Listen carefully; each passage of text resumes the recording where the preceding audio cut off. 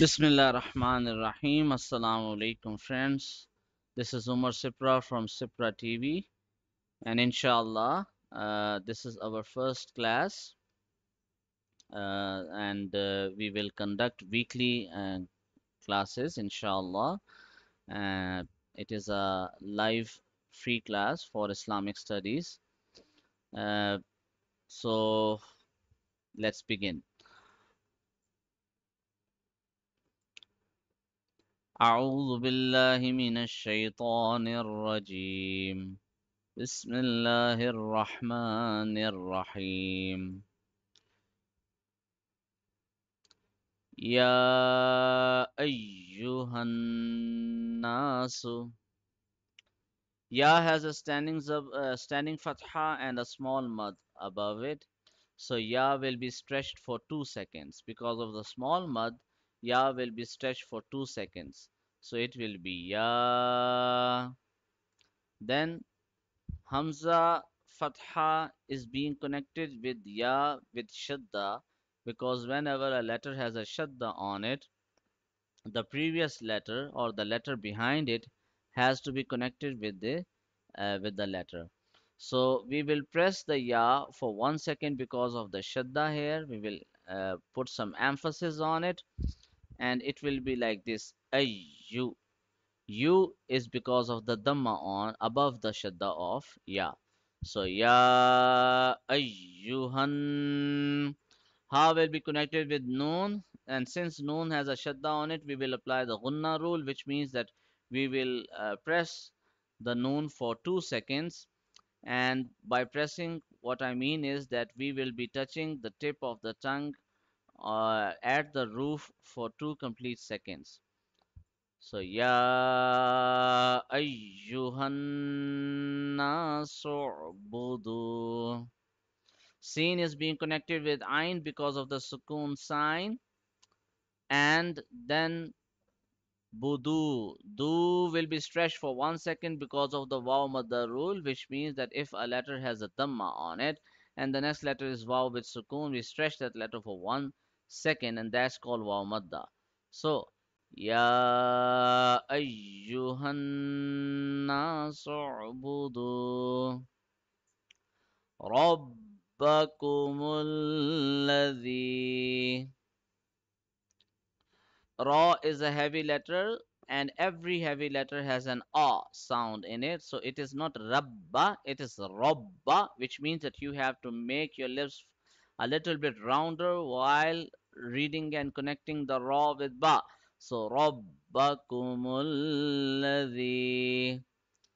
Okay, in the combination of Zal, Kasra, Ya, Sukun, Dhi, there is a rule called Yaimada rule which is being applied here, which means that if a letter has a kasra below it and the next letter is Ya with sukoon, we stretch it for 1 second. So Zal kasra Ya sukoon Zi will be stretched for 1 second, applying the Yaimada rule. So Rabbakumul ladhi khalaqakum. Kha comes from the top throat and it is a heavy letter, and all the pink letters, by the way, are heavy letters here.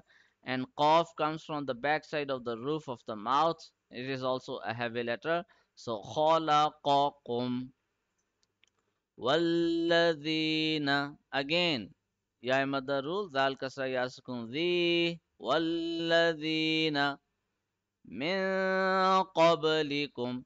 Okay. In min, we are applying the ikhfa rule, which means that we are hiding the sound of noon in our nose. And what's the reason behind it? The reason is that noon has a sukoon on it, and the next letter is does not belong to the throat letters, which is hamza, ha, ain, ha, ghain, kha. And since qaf does not belong to the throat letter group, that is why we are applying the ikhfa rule on noon, which means that we are stretching the sound of noon in our nose for 1 second, making sure that our tongue does not touch anywhere. So this is min qablikum la'allakum tattaqun. Again, the waw mother rule. Qaf, tamma waw sukun. Qu, tattaqun. Since this is end of the verse, the fatha of noon will turn into sukoon, and when it will turn into sukoon, instead of saying tattaquna, we are reading tattaqun because we are stopping here because this is end of the ayah. Alladhi, imaginary fatha on alif here. Alladhi, ya madarul again. Ja'ala. Ain will be from the middle throat. It is a deep letter, so ain will be read from the middle throat. Lakumul arwa firashan was-samaa. Here the idgham rule is being applied, which means that if a letter has a double fatha, double kasra, or double dhamma on it, and the next letter is either a waw or a ya, we combine those letters. We will combine the sheen and with this double fatha here and the waw, and this combination will be read in our nose, stretching the sound for 1 second. That's called the idgham rule. So we can call it a mixture of sounds. Firashan was-samaa. Since ma has a big mud here, so that is why we are stretching the ma for 4 seconds. Remember, in small mud we stretch the letter for 2 seconds, whereas if a letter has a big mud on it, we stretch it for 4 seconds. So this is firashan was-samaa binaa. Since Hamza has a double fatha on it and we are stopping here because of the small sod sign here, and when we are stopping on a word which has in which the last letter has two fathas on it, then what we do is we remove one fatha from it and we stretch that letter for 1 second. So that is why this is bina wa anzala. Ikhfarul again. من السماء ماء فأخرج. Again ikhfa rule. Now whenever in this Quran, in this print of the Quran, you see the color blue, it means that you are going to apply ikhfa. Very easy to remember.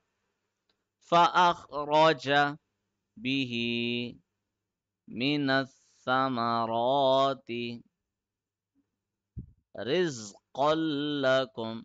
Since lam has a shadda on it, the double fatha of kaf will turn into single fatha and we will connect the qaf with the lam, pressing it for 1 second because of the shadda on it. So this is rizqan lakum. Fala taj'alu. Now, since Jim is one of the Qalqala letters and Jim has a sukoon on it here in this word, that is why we are going to apply the Qalqala rule, which means that we are producing the sound here. So taj, the returning sound. Qalqala means the returning sound or the echo or the echo, whatever. So this is taj'alu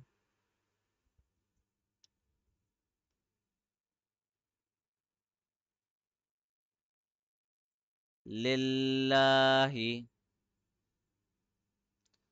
Okay, here we are reading the central lam of Allah as a light letter, which means that we are not making the aw sound in it. And the reason behind it is that if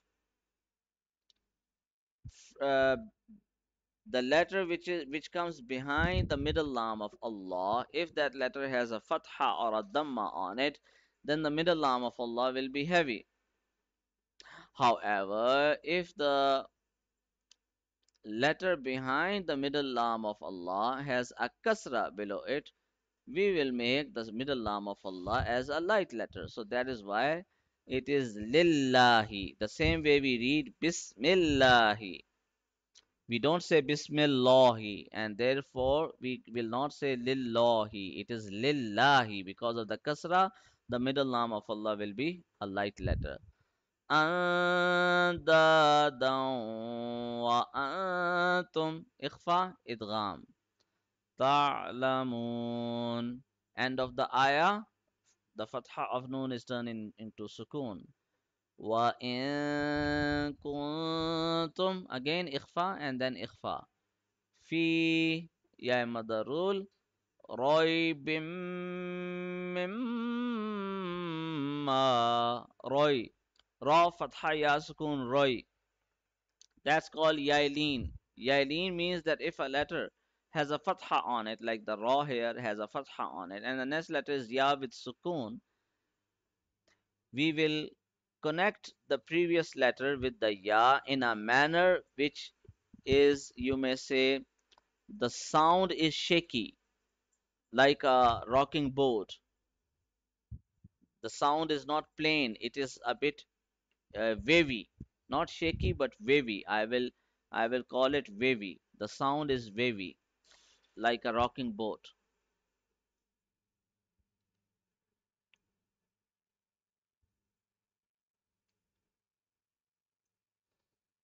So the sound here will be wavy. It will not be straight. So for example, if imagine or suppose if there would have been a kasra instead of fatha, we would have said re bim. Re is a sound which is straight, whereas roi is a sound which is wavy. You can imagine or think it like a bridge or a rainbow. So it is so the lean sounds are like rainbow sounds. So that is why we are saying Roy, Roy, Roy Bim Mimma. Because of the Shadda on Meme, we are ignoring or removing one kasra of the ba, turning into single kasra, and then connecting the ba with the meme.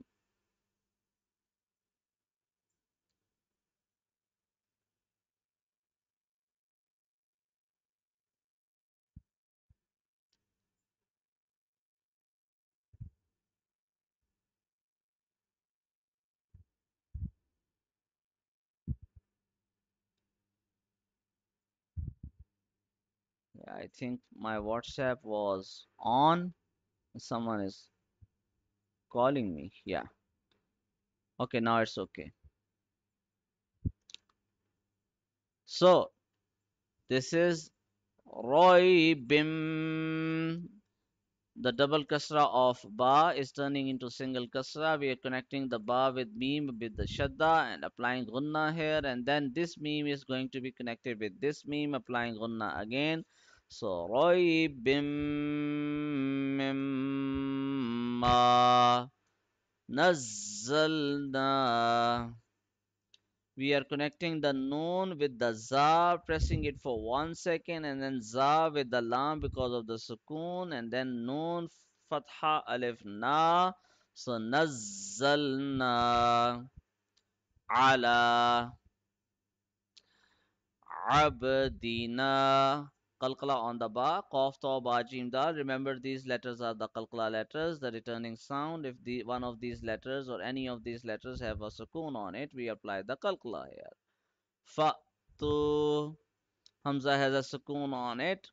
And remember that if alif has any sign like a fatha, kasra, or dhamma, or any other sign like sukoon, maybe, then alif turns into Hamza.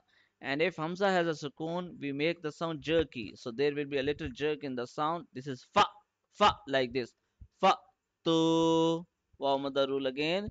Bisuratim mim mithli.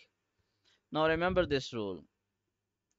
If a letter has a sukoon on it, if a letter has a shadda on it, and the previous letter has a sukoon on it, the letter with sukoon is overwritten or overridden, or it is skipped, it is ignored. So this meme with its kasra will be connected with this meme, and the noon will not be read, noon will be silent, it will be skipped. Because shadda is more powerful than sukoon. That is why whenever a letter has a shadda on it and the previous letter has a sukoon on it, we ignore that letter with which has a sukoon. So that is why this will be mim mithli. Since we are stopping here, the standing kasra of ha will turn into sukoon. So, بِصُورَةٍ مِّن مِّثْلِهِ وَادْعُوا. Okay, don't stretch the sound on وَادْعُوا. Some people say it like this, وَادْعُوا. Why do so? They are confused about the alif madda rule. Now remember, if after alif madda if there is a letter with a sukoon on it, alif madda does not is not valid anymore. Alif here will be skipped because of the sukoon of dal, and waw will be directly connected with the dal here. So it will be wad'u, not wad'u, not at all, but it is wad'u. شهداءكم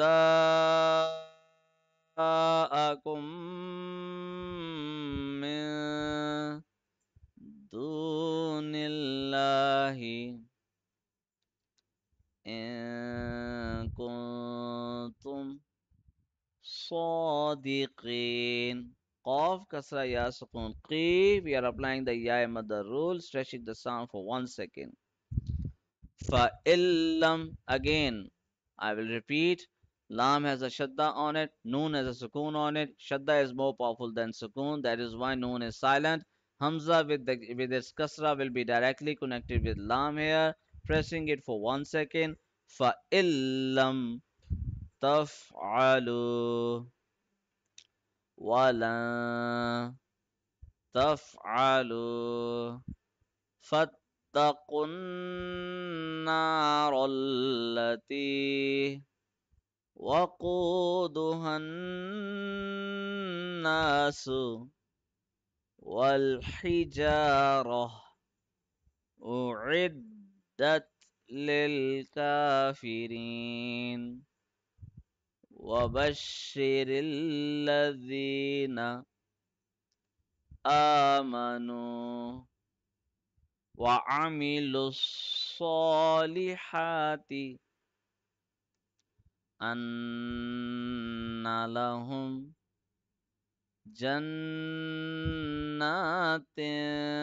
تجري من تحتها الأنهار كلما رزقوا منها من ثمرات رزقا قالوا هذا الذي رزقنا من قبل من قبل وأتوا به متشابها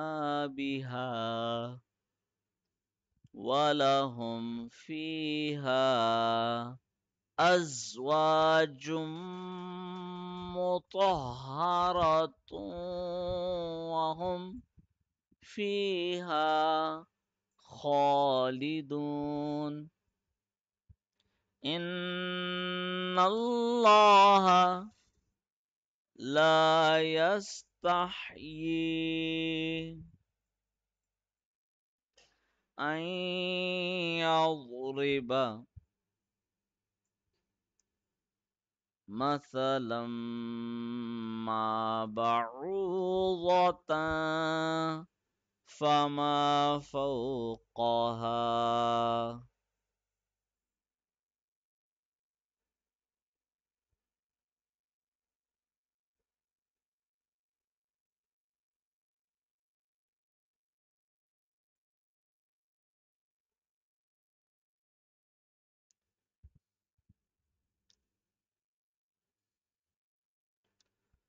فأما الذين آمنوا فيعلمون أنه الحق من ربهم وأما الذين كفروا فيقولون ماذا أراد الله بهذا مثلا. The small meme which you are seeing here is called waqf lazim, which means obligatory stop, which means no matter what, on all cost, you have to stop here. If you don't stop, the meaning of the ayah will be changed drastically and it will be harmful and sinful to do so. So it is mathala yudhillu به كثيرا ويهدي به كثيرا وما يضل به